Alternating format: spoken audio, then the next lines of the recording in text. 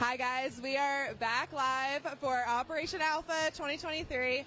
It's our 10th annual Operation Alpha, and check that out. We are at $45,000 raised. Woo!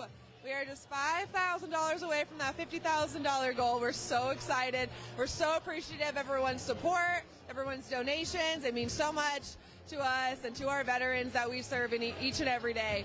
So if you are at home right now and you're feeling, a little generous, wanting to give, and just go ahead.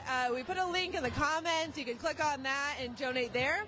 And then your name will come up on the screen, and we will get even closer to that $50,000 goal.